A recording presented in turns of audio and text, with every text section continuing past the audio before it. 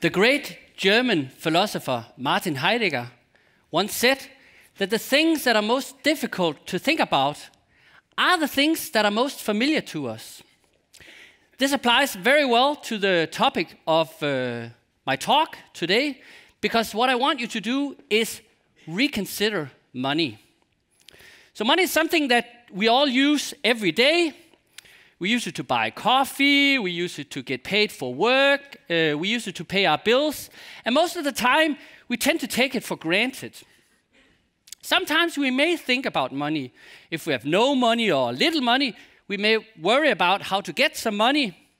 And if we have enough money, or even too much money, we may contemplate how to spend our money. However, in this familiarity with money, a very crucial question tends to get lost. And it is the question, how is money created? In order to understand the economy, and in order to understand money in the economy, we need to start understanding that in our economy, we have two kinds of money. We have paper money, and we have electronic money, which is the kind of money we use when we use this kind of device, a payment card.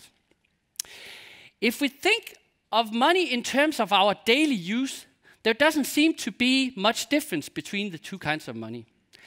They are denominated in the same currency. If you buy a cup of coffee, it costs the same, regardless of whether you pay with this one or this one. So the difference between the two seems to be merely a matter of convenience. If, however, we ask this question, how is money created, we see that there is indeed a crucial difference between the two kinds of money. Let's start with the easy one, this one. Paper money.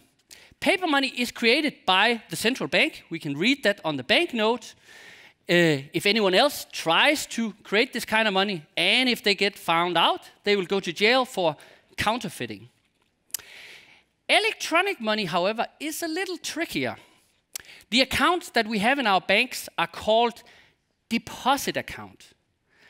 And that may sound as if, okay, so this kind of money is just this kind of money deposited in the bank. And in principle, that could be the case. It is, however, very misleading in terms of understanding how money works in the economy. Because electronic money is created by commercial banks when they issue new loans. So how does this work? How do commercial banks create money? So imagine that I go into a bank and I get a loan of 1 million kroner. This loan will rarely be paid out in cash. So what really happens? Well, two things happen. The bank issues the loan and thereby records that now I owe the bank 1 million kroner. At the same time, they then credit my deposit account, which means that now the bank owes me 1 million kroner. The trick here is, however, that this account money can be used as money. In other words, it is money. So when I start spending my million kroner, I merely transfer money from my account in my bank to someone else's account in his or her bank. And in this process, the electronic money is not somehow transferred into paper money and then transferred back into electronic money. So essentially what happens when banks issue a loan of, say, 1 million kroner, they create 1 million kroner worth of new money. They simply add this to the total supply of money in the economy.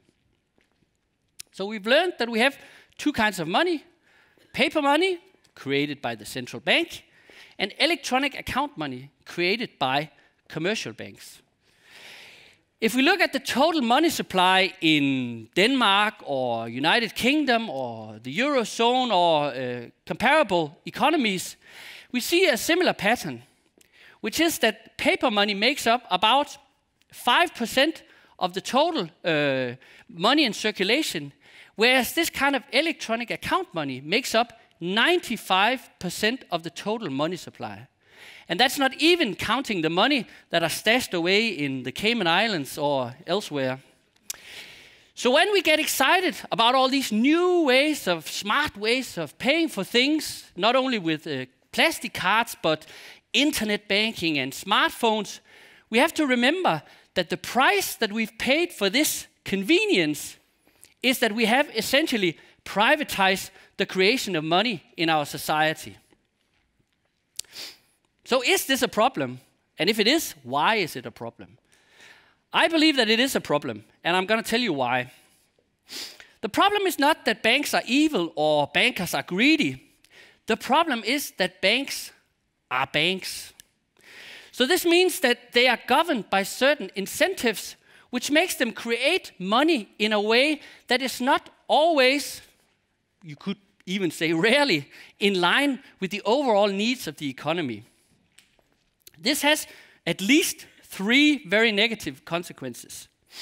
It creates inequality, it creates instability, it creates inequality, and it creates a concentration of power.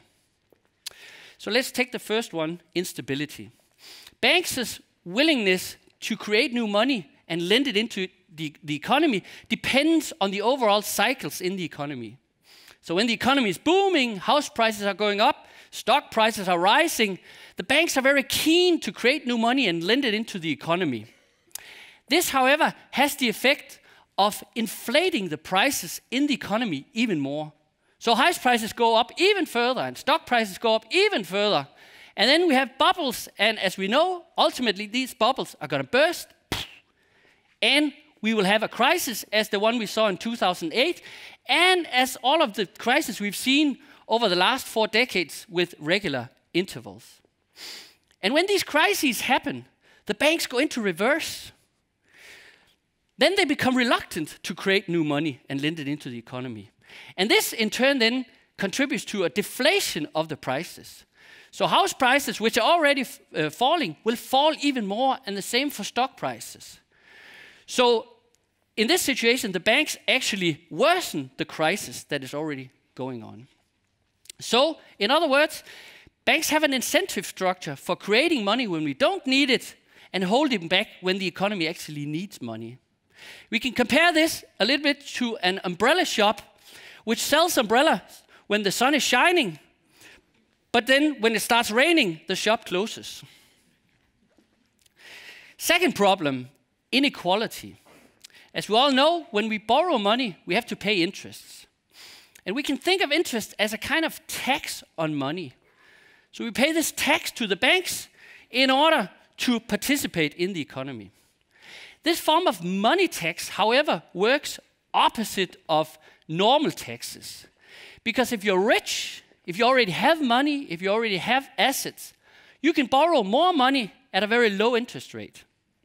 If you have little money, however, you have to pay a high interest rate. So you have to pay a high tax, so to speak. And of course, if you're poor and you have no money at all, then you can't borrow anything. So to my mind, the way that money is created is a key explanation for not only for the inequality that we have in our societies, but also for why this inequality just keeps rising and rising and rising. And this growing inequality applies to individuals, but it also applies to countries. So we see some countries paying a high interest rate and thereby becoming poorer and poorer, and we see other countries getting richer and richer. The third point has to do with power. So if you can decide when to create new money, if you can decide how much new money to create, if you can decide the price at which this money is lent into the economy, and for what purposes it is lent into the economy, then you have enormous power, not only over the economy, but over society at large. So, by privatizing our money system, the creation of money, we have essentially handed over a very vital societal power to the financial sectors. I believe that's why many politicians today appear very impotent. It's because the crucial decisions, they're not made in parliament anyway. They're made in the boardroom of major private banking corporations. So the way that money is created today explains instability. Why do we have all these crises all the time? Inequality, and a concentration of power outside of democratic institutions. This may sound gloomy, perhaps because it is quite gloomy. The good news is, however, that there's a smart solution to this. Oops. Now, it may sound as if what we need is a revolution and an entirely new money system. However, I believe that much less can do.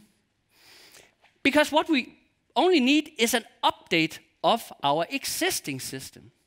Let's look at the paper money again. As I said before, this is created by the central bank. It has a monopoly on the creation of this kind of money. It decides when to create them, and it decides how much to create. And whatever profits from the creation of money goes to the government, who can then use them in the economy. It can lower taxes, it can increase social benefits, public investments, all kinds of good things. And this is indeed a good system. It's something that we all take for granted.